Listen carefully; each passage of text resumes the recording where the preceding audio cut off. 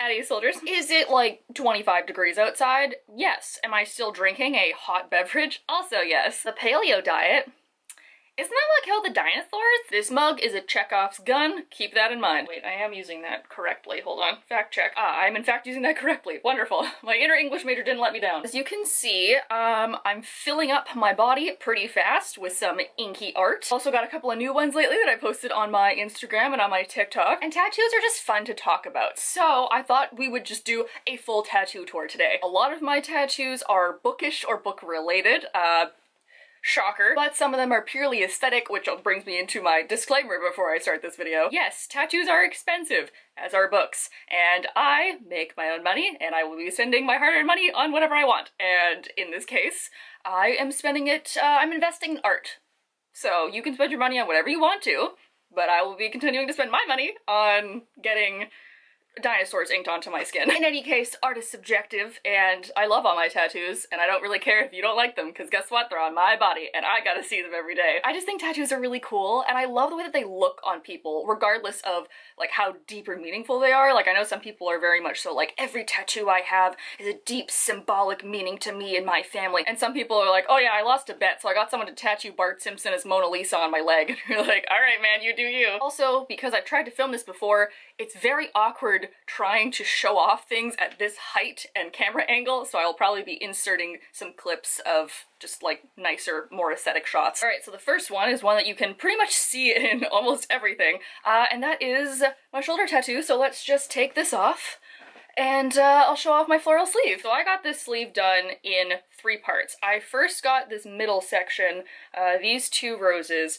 done in February of 2020. I then got my shoulder piece here in August of 2020, and then I got my final piece here in December of 2020. I got a rose sleeve because roses were my grandmother's favorite flower, and I am the pale English rose that you hear about in all those Victorian novels, due only to the fact of mutated genetics and me never going out in the sun. The bottom piece here also has my raven skull, which I have named. Actually, that's something I've named all of the creatures that are on my body. And this one is named Moor, after the Morrigan. So this full sleeve was completed in the end of last year, and then at the beginning of this year I went in again to my artist, her name is Olivia, to get this touched up because I thickened up some of the vines on my collarbone. I like added some more along the sides here, and I also added this quote. "Be afraid and happy" is one of my all-time favorite quotes from The Raven Boys by Maggie Stiefvater. If you know the context of it, it's when Henry says to Gansey, if you cannot be unafraid, be afraid and happy. And it's just like the idea of like, you can't go through your life constantly in fear of something, you have to also like allow yourself to be happy, like seek out those things too. And it, like when I first read it, even now, every single time I re-listen to the audiobook or read the actual series, I get chills. Like I just, it means so much to me. I love that I have it on my body now. So I guess we'll just stick with this arm as well, because on this forearm I have actually what is my very first tattoo. This is my ambigram tattoo, and I'm gonna blow your mind for a second. So if you look at it this way, it says fantasy, but if you look at it this way, it says reality. There's a mindfuck for all of you this morning. This was my very first tattoo. I got this for my 24th birthday. I'm 26 now, which means that all of my bodily art has been done in the last 2 years. But I specifically got this tattoo as my first tattoo because I remember when I was in my early teens, I heard somebody say, if you want a tattoo, you have to want it for a really long time. And I remember seeing this on like pre-Bronze Age Tumblr and loving it so much, thinking it was so cool. And I remember printing it out and sticking it on my computer. I have that sticker on there for like close to a decade, just looking at it and being like, do I really want this? And yes, I do. Fantasy and reading and books and other worlds are such a big part of my life that I love that there is that flip side of fantasy and reality. I would also say, oddly enough, this is one of the ones that hurt the most, mostly because at the time, my tattoo artist was still an apprentice, so I don't think that she had like gotten her style yet. So it wasn't super fun, but like, I guess I didn't mind it because I'm super inked, so like whatever. Also, hot tip, a lot of people say for sleeves, like your elbows hurt the most, or like the inner trench here hurts the most. That's not too bad. What sucks beyond belief is right here. This is just because it's like pure bone. This was a bitch. I did not like this. Do not recommend. I suppose we will now move on to my other arm, which is what I call like my more bookish arm. This is like the fancy aesthetic one, this is like the random shit one. So the one we'll start off with is my wrist tattoo, which a lot of people see in all of my photos. Some of my books, which is just a little book. That's this little guy. And actually this is the first time that I went to one of my favorite artists, so she's gonna show up all over my body actually. Her name's Claudia, she's very wonderful. And she also did this next one, which is here, Excelsior, which is from King Arthur, and it means onwards and upwards. I love that idea so much, and I love how just having it on my arm to like when I'm feeling sad, I can like look down on it and be like, ah yes, I'm moving on to greater and better things. Also, don't ever forget that you are a king, yes. Next up on this arm is the one that everybody always comments on, and we are pulling the trigger of Chekhov's gun, and we're talking about my Nessie tattoo. Look at his little nose! It's so cute! I got my Nessie tattoo when I was in Scotland because that seemed like a good souvenir. I have actually visited Lallybroch and auditioned for the role of Claire's daughter on like the second season of Outlander. Didn't get it, but you know, just the fact that I was put forward for that role, you know, I get it, okay? We are Outlander daughter reborn. But even for this Scottish redhead, there's only so many plaid items of clothing that I can buy, okay? I needed something that, like, wasn't a scarf. And because I love dinosaurs and folklore, and I was already in Scotland, I felt like my little Nessie was apropos. Also, fun fact, it's not actually Loch Ness, it's actually pronounced Loch Niche, so this is Nishi. I've been talking for like 10 minutes. How am I already like out of breath and have a sore throat? What the hell? Moving on to lower down my arm, this is my third Raven Boys tattoo. Oh yeah, Excelsior is like sort of based on that. Third Raven Boys tattoo. This is the one that has the best line work out of anything that I have on my body. It is insane the level of detail that this artist got because she only uses single needle. So she's literally taking like, imagine a sewing needle, cut that in half, and then she's drawing on my body with it. But if you know the Raven Boys, this kind of like lopsided triangle is really big and means a lot in the series, but it has to do with ley lines and like magical dream energy paths, and so this symbol is like really big to that magic. That series means so much to me. Does it have its issues? Yes, absolutely. But it also, like, just the way she writes it and just everything about it is like old Welsh kings and like searching for magic and ley lines and dreams and like creation is just, I love it so much. So I have multiple pieces of it on my body. Moving on, this tattoo is from my all-time favorite book. My sword is for The Starless Sea by Eirhyn Morgenstern. This book is about a library that exists outside of space and time, and the only way to get to the library is if it offers you a door. And when it offers you a door, it will give you a motif of 3 symbols, which are a key, a bee, and a sword. So in here we have the key, the bee, and the sword. Then in the vines here, it says revers, which the French are screaming. I'm Canadian, yet can't speak French to save my life. I have technology specifically for this purpose. Hold on. Revers. Oh no, I can't say that. Revers. Revers. Yeah, no.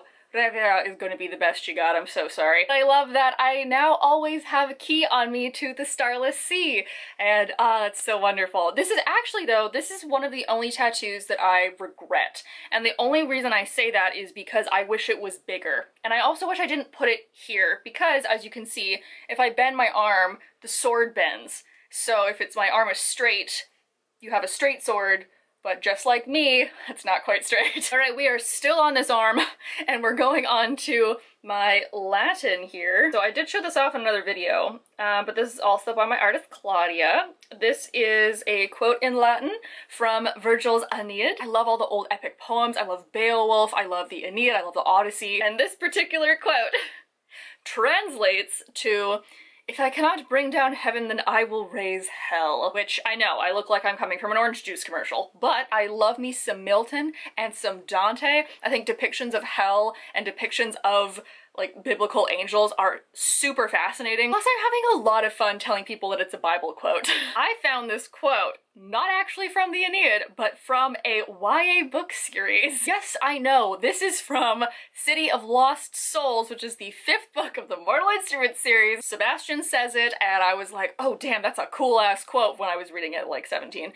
And then found out later that it was like actually like old epic and I was like, oh damn, that's sick as hell. Like, I want that on my body. We are still not done this arm. Okay, on to my newest acquisition, which is this snaky friend. I will also warn you, I was gonna film this a couple days ago, didn't, and now it's peeling like crazy. It's not peeling enough to cause alarm in a snake, but it's definitely enough to cause discomfort in a human. I mean, I'm used to it because, you know, I basically do this every other week when I shed my human form. I mean, it peeled like yesterday, so there's still a little bit on it, but it's not too bad. So this is my space snake. Get it real close. This is also from Claudia. Look at the freaking detail that's in here. So it's half the sky and half the stars, and like there's some planets in there as well. And also I have some constellations on it, mostly for space filler, but Gemini is me, Scorpio is my mom, and Capricorn is my dad. I also have named this one too. This one is Jormungandr. All my tattoos that are named are like fairly gendered. This one is more like ambiguous, but it's also Norse mythology, and like everybody in there is switching genders, so like who cares? Jormungandr himself wants to come up and correct me, then I will make a formal apology. I also got this one here specifically because I just had this giant empty space, so this is my space filler.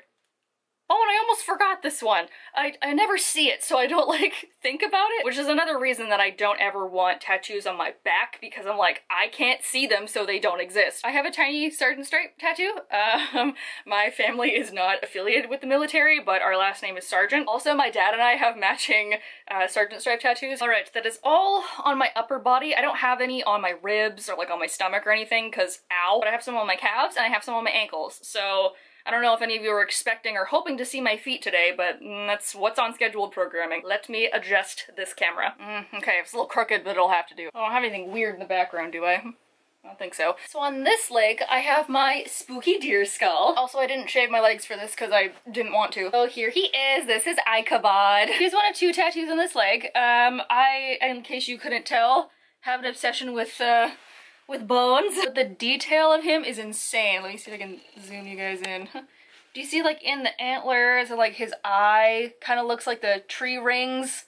I wanted to get some mythical creatures on either sides of my calves, so he's the first side, and I also have one on my other ankle that I'll show off in a minute, which is also peeling. But I also have an ankle tattoo on both ankles, so let's show that off. So on this ankle is also the only one that I have in color, and that is my Follow the Green Way tattoo. So this is also book related, surprise, which is maybe one of the OG books that got me into fairies and fairy lore, which is The Golden Book of Fairy by O.R. Melling. I remember checking that book out almost every single day of grade 8 when I like stumbled across it by accident in my high school library. It just lived at my house. And then I found one on like eBay or something years later, bought it immediately. And the idea with that is like, if you want to go to the fairy realm, then you have to take the low road, you have to go under the mountain, or you take the left path and follow the green way. I don't really want a lot on me in color, but I felt like that one was kind of appropriate. All right, hi, moving on to the other side. On my other leg here, I have my undead hippocampus. Again, let's zoom you guys in. There we go. Look at that guy. He's just started his peeling, so he's not super gross, but you might see a little bit of extra skin. This is the artist that did my sword tattoo, named Kass. I think that this is really freaking cool. Like, it wasn't exactly what I originally had wanted, but seeing her design was, I was like, oh yeah, oh immediately, like yes, I want that, I want it on my body. So he's kind of undead. Like, that's a theme of basically everything on me. We got some good skeleton action going on over here. And something that actually one of my friends pointed out is that these around it are supposed to be bubbles, but they kind of look like planets. I kind of love the idea of having this like massive eldritch horror undead hippocampus wandering through space at the size that it is, that planets are like bubbles to them. That blew my mind. Editing Rachel here. I forgot to mention the name of my newly undead hippocampus, so in the tradition of literary names, I have named this one Rainbow. And he is so named after a character of his same caliber in Percy Jackson's Sea of Monsters. At the end of this book, Tyson gets a hippocampus named Rainbow, and as the only hippocampi representation in my known media, I thought it would be fun to do a little homage to Percy Jackson. Oh, by the way, yes, my socks are dinosaurs in love. Also on this foot, on this ankle, I have my As Travars tattoo. As Travars is another book thing, as you probably can tell, which comes from A Darker Shade of Magic, which is one of my all-time favorite fantasy series, about a blood magician who can travel between alternate dimensions that all have varying degrees of magic, and As Travars means to travel in their language, and that's what he says before he goes dimension hopping. I also got that one when I was in Scotland, because V.E. Schwab lives in Scotland, so I thought that was a fun little homage. So that's everything for now. Let's go back up. So that's everything. As you can see, a lot of it's very mythology-based, very bookish, which, you know, did you expect anything less? Now, plans for more, I think is another big thing that everyone's always asking me. I currently have one booked already for the end of August. That's gonna be a moth. Oh my gosh, I'm so obsessed with getting a moth tattoo, and I finally got a beautiful flash drop from one of my favorite artists. I want a space filler for right here. It was so satisfying to my brain to get the space snake done, to like fill in that area. So now, my brain's now focusing on like, it's empty. You have a sleeve going and it's empty. So I'm thinking maybe like a botanical of some kind. I was thinking maybe like a fern or some flowers. Don't know yet. I do have plans for this arm, which is currently empty. I want to get two specifically on that arm. I want to get a half sleeve of blackberries, and I want to get a little fairy creature of some kind. I don't know if I want to get like a fairy prince or if I want to get like a half animal fae creature, but I want to get something that's like peeking out of the blackberries. Sorry, I just gotta readjust you guys because my camera overheated. Now, there is one tattoo that I still really want it, even though I know it's like a little controversial in the book community. I no longer support Sarah J. Maas. Alright, I read all of the Throne of Glass books, and I've read the first 3 of her ACOTAR series. Read Crescent City, hated it. That being said, there are some things in her series that like still really stick with me. I don't want to get the Valaris tattoo. I feel like that's what everybody does. But there is something, if I remember correctly, Rhys has tattoos of mountains, I think, either on or above his knees. And the symbolism behind it is that he will not bow to anybody that is not his equal. And then at a point in the series, he like gets down on his knees in front of Feyrad. It's like this most amazing moment of like, he's been lonely for so long and like looking for someone who's his equal, and like he's finally found somebody that like he's willing to sacrifice everything for. It's really beautiful. I love that symbolism, but I don't love the idea of it being easily traceable to Sarah J. Maas. So I'm thinking maybe like mountains, maybe like maybe above my knees, because like I also grew up in BC, and so like mountains and wildlife are a big part of my life growing up. And then there are just some random book quotes that I think are really cool, and I'm like, oh, maybe if I need like gap fillers, I'll use them, you know? Also been kicking around a couple of little creatures, so like again more like fairy creatures. I kind of really want a jackalope, which are the rabbits with horns, which are not real, unfortunately. And I'm just saying, botanicals are never off the table. I am slowing down now, especially that, like, you know, I've gotten most of it on me, so I no longer feel that, like, dread of, like, oh my god, like, I need to decorate myself. But I definitely need to take a break from getting stabbed repeatedly for multiple hours at a time. Because let me tell you, I've made this mistake multiple times. Once I got 2 tattoos within 2 weeks of each other, and I was like, well, that's a lot. Then I got 3 tattoos within 1 week of each other, and I was like, oh, that's a lot, don't do that again. And then my last time I got 2 tattoos one day after the other. So, and then I was like, oh, not gonna do that again. So who knows? I apparently have no qualms with breaking my own rules because I have no self-control. Please leave down below if you yourself have any tattoos, or if you have any bookish tattoos, because like, not that I'm looking for any more, but like, on the DL, drop them in the comments. I will also link all of the Instagram accounts of my artists in case you happen to be in the Vancouver area, or if you happen to live in Scotland. I think that might be fun too, that like everywhere I travel, I get a tattoo, and that will be both as like a travel reminder and a fun souvenir that doesn't take up any room in your luggage. Also, my uploads are gonna be a little bit weird in the next couple of weeks because I'm moving, and oh man, it's a wild process. There is so much paperwork. I thought I'd film like a fun, kind of up-to-date video before we go into like all the packing, and I have to take all this down. I'm not looking forward to it. It's gonna be so many boxes. You know where to click to like the video. You know where to click to subscribe. I hope you guys are all having a nice day wherever you are, and I will see you all next week. Bye!